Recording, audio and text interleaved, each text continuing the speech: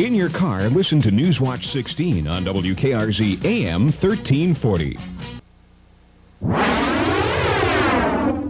Proud to serve northeastern and central Pennsylvania. This is WNEP 16, the news station. Now, Nolan Johannes, Karen Harch, pilot Jack Rulin in Skycam 16, Chief Meteorologist Tom Clark, and Joe Zone on sports. This is Newswatch 16.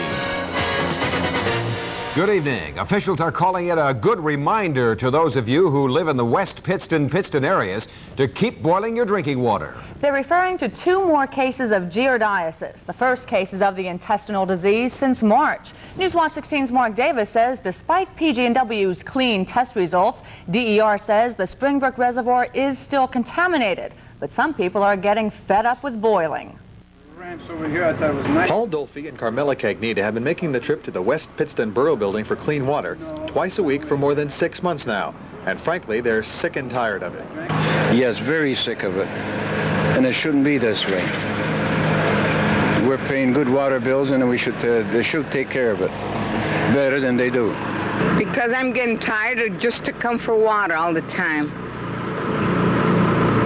You see, we're so disgusted, really. It is disgusting. Both were surprised to hear of the 2 new cases of giardiasis, but were able to understand how some people might give up on boiling, buying, or going to buffalo tanks like these for clean water. Health officials say the new cases are from people who thought the boil may have been lifted, but nearly 8,000 people in the Pittston, West Pittston area are still under the boil because their water is coming from the Springbrook Reservoir, and that's still dirty as far as the Department of Environmental Resources is concerned.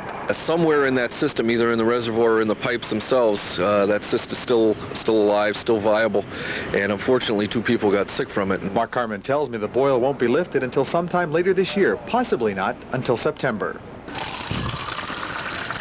These latest 2 cases of giardiasis are serving a purpose. That purpose is that it's showing the people in Pittston and West Pittston and the other areas still under the boil that there still is a need to get their water either from an approved source like this or to keep boiling, because apparently giardiasis in these areas is still with us.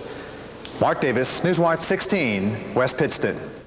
It's a cancer-causing chemical that has people worried in one Clinton County community, and now a national group is joining local residents in a push for health screenings of citizens in Lock Haven. This is the former Drake chemical plant there. It closed in 1981. Now the United Church of Christ and its Committee for Racial Justice is asking that former workers at the plant be given regular health checkups. This in light of a recent disclosure by the EPA that beta-naphthalamine, a known cancer causer in humans, is present at the closed plant. A Lock Haven group also asking for health screenings told us why the National Church Group is now pressing the issue. We have a national organization out there fighting for us. As a local group, it's very hard for us to make our demands known to, especially our U.S. senators. This way, with a national organization with the track record that they have, it will lend added weight to our efforts to get the screening or the cleanup in Lock Haven. Clean, Citizens and Laborers for Environmental Action Now also wants health testing for former workers at the closed American Color and Chemical plant, located next door to Lock Haven's Drake Chemical. It's a battery recycling plant that has some people in Schuylkill County worried tonight. Some people claim the plant near Ashland makes the air smell foul. Newswatch 16's Bob Costantini says DER has stepped in to find out whether that's true. Ashland Metals Company has been recycling old car batteries for over a year now in Schuylkill County. Truckloads of batteries are brought in from all over the East Coast. But some people living close by say the plant is noisy and at times smells. Real rank taste or smelling. Like I said, sometimes it may last for a few minutes and might be once a week or twice a week. And because lead is removed from the batteries, the Woods fear lead may be getting into the air. So I'm concerned for his safety and everyone. They have children over here and there's children down the street. Manager Ed Powell knows some people don't like his plant and believes these nails were deliberately put on the driveway. We didn't tell him we were coming ahead of time, but he agreed to show us around.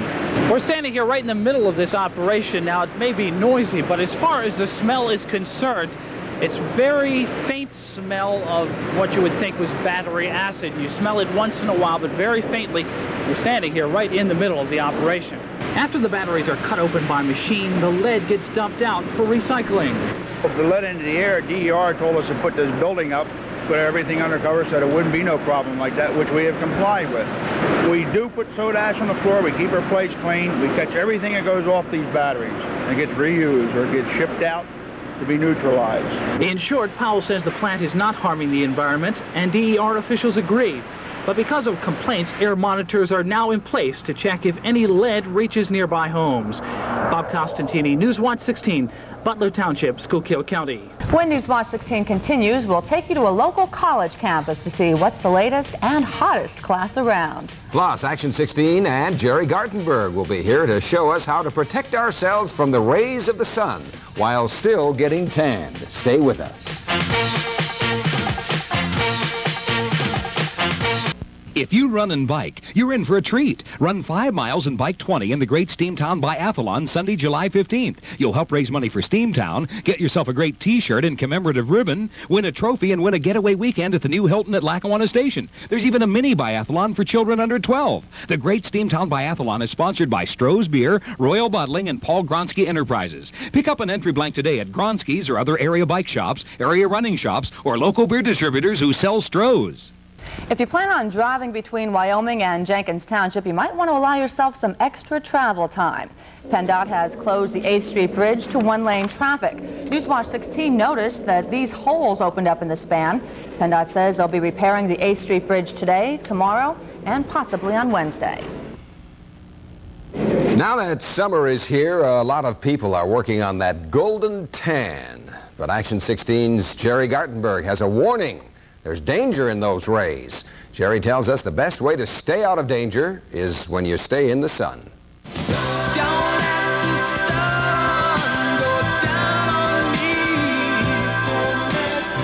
We bask in it, bake in it, sometimes do just about anything to soak up the summer sun. Anything for a great tan. But every time you soak up the sun, like the folks here at Nyack Pool in Scranton, you're being treated to a dose of ultraviolet rays, rays that can damage the skin.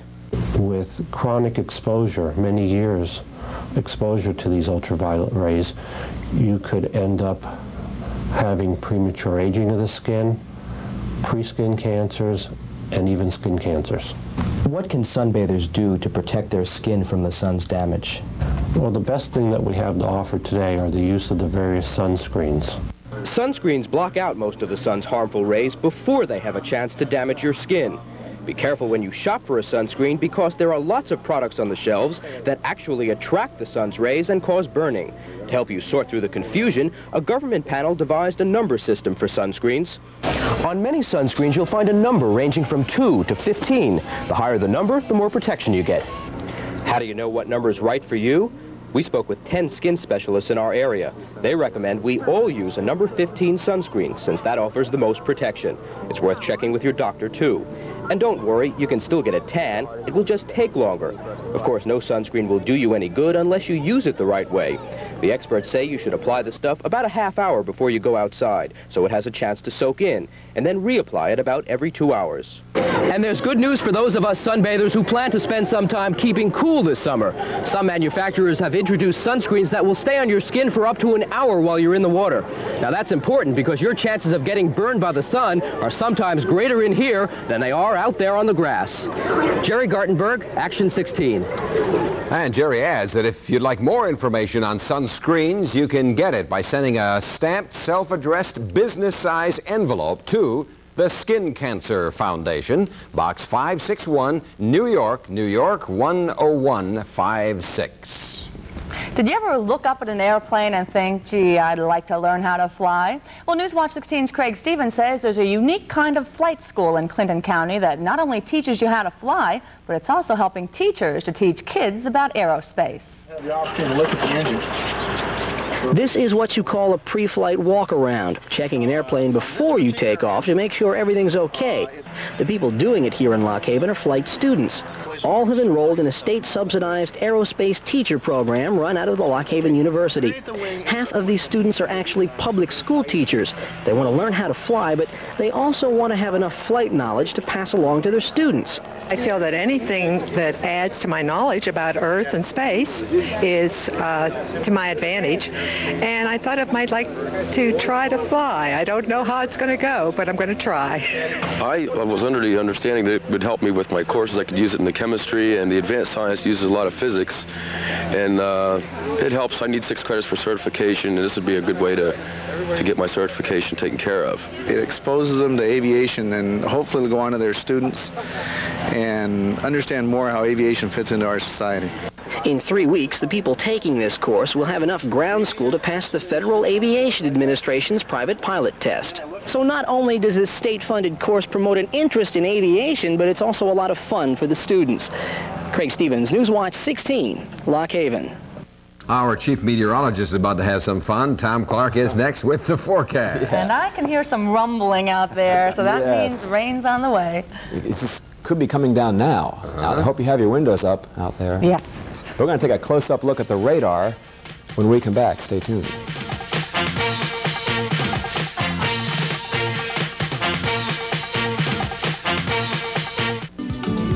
This week on Pennsylvania Outdoor Life, we'll show you how to survive on Mother Nature's natural edibles as we delve into the skillful art of foraging. And we'll travel to Elysburg to gain a first-hand look at the traditional sport of Pennsylvania state trap shooting. Plus a taste-tempting walleye recipe that's sure to make a hit. This week, only on Pennsylvania Outdoor Life at 7 o'clock. Saturday on WNEP TV 16. I think Tom Clark was hoping the rain would hold off for about a half hour, but no such luck. Well, that's the way it goes. I thought I could beat out this line of thunder showers moving down, but had to remove my tie and jacket. Don't want to worry the wife at home about getting any stains on my new tie. So let's get right to the current temperatures outside now before I get struck by lightning, and you wouldn't want that to happen, would you? Don't want to set a bad example either. Here we go. The temperature is now in the mid-70s. The humidity is 46%. The wind is light. The barometer falling. The air quality today, very good for breathing. A 50 in Wilkes-Barre and a 48 up there in Scranton. The range in temperature today, 76 and 62. We were in a heat wave on this date back in 1952, no doubt about it. The record low, 41 degrees. A shot there overlooking Scranton before the clouds began building this afternoon. Now here we go to the live radar scan, the 60-mile sweep. There's some green right there bearing down on the backyard here now.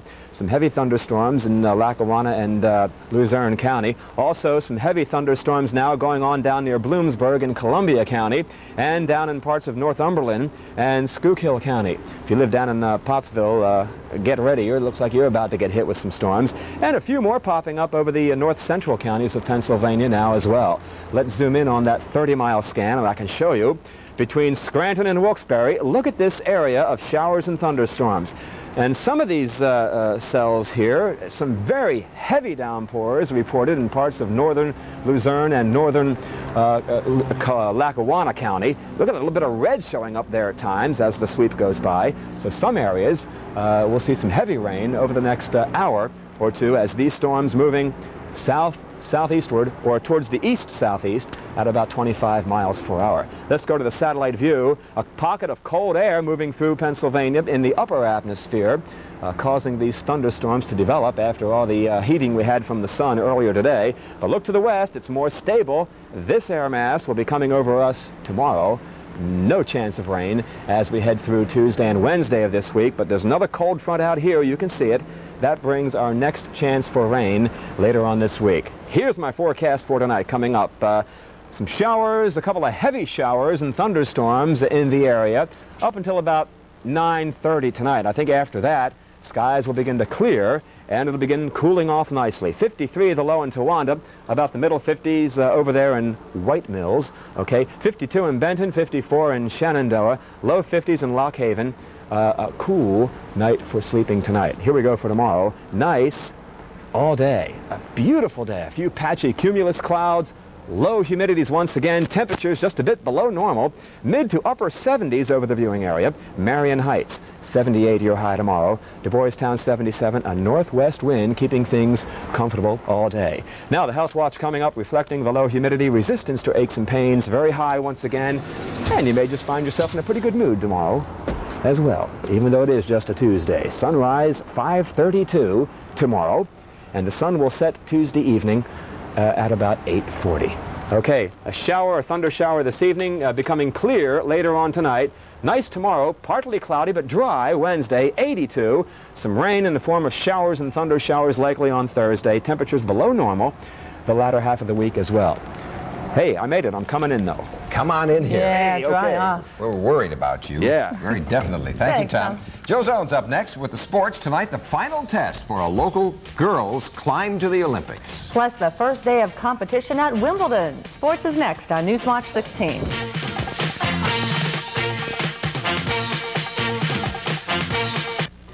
Richard Harris and Vanessa Redgrave in Camelot tomorrow. Okay, Joe, I bet we start with the Olympics tonight. This is a very important time right now. By the way, it's nice to be back. It's nice to have you back. Got to be daddy for a week. That was nice.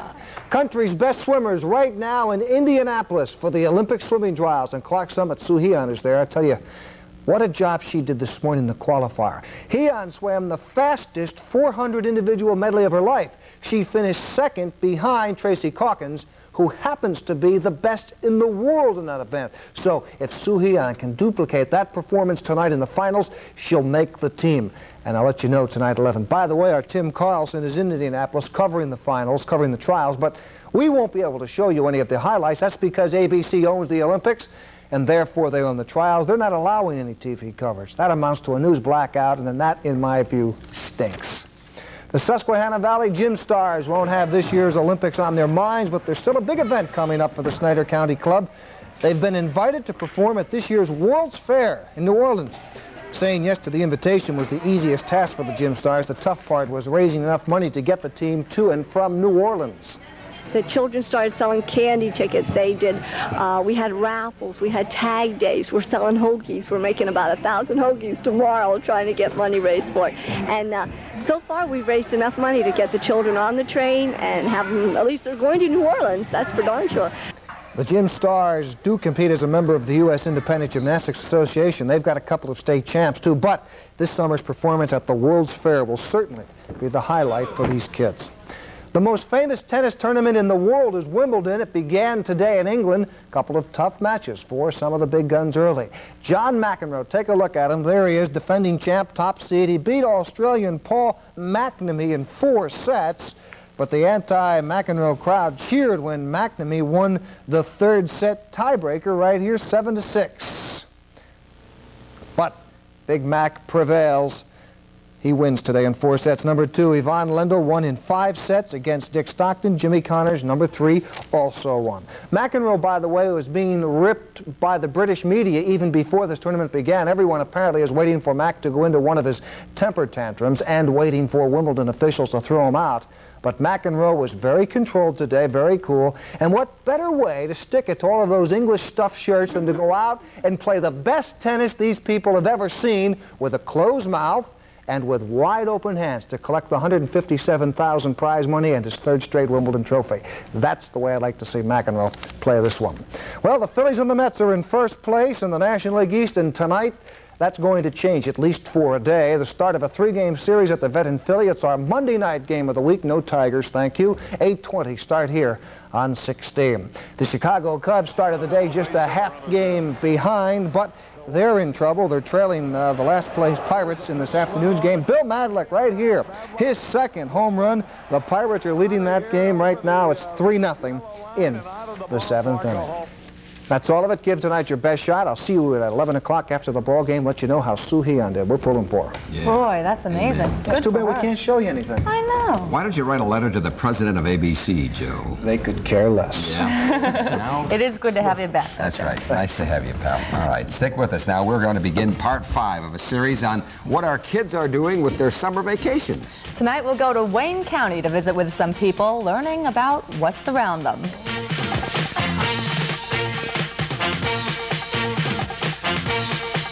St. Peter and Paul Plains will have their summer festival July 5th, 6th, and 7th at the school playground. Games, refreshments, entertainment, and a variety of Polish and Italian foods. School may have ended for the summer, but many teenagers soon discover that learning never stops. Tonight, we have part 1 of a 5-part series called Summertime. Kathi Belich discovers how students in Pike and Wayne counties tonight are spending their summertime. Can't walk on the ground. It's highly radioactive. You have to work together as a team on these boards. Touch the ground. Time starts again. This is what Wayne County Conservation Camp is all about, learning about our surroundings and how to preserve them. Why do you think it's so open and park-like in through this section?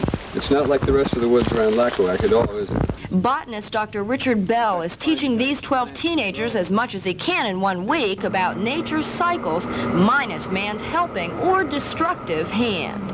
We'd like them to appreciate nature the way it is and not be under the impression that nature has to be tampered with and modified in order to be of any value to man, or to be of value to other organisms. That may not have been exactly why many of these boys from all over Wayne and Pike counties came here, but their reasons are close enough. I wanted to learn stuff about wildlife and stuff like that.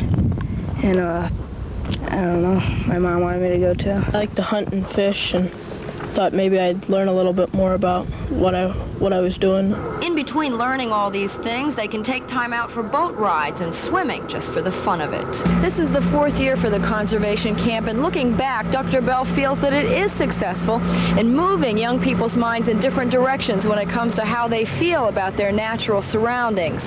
Kathi Belich, Newswatch 16, somewhere on Lake Wallenpaupack.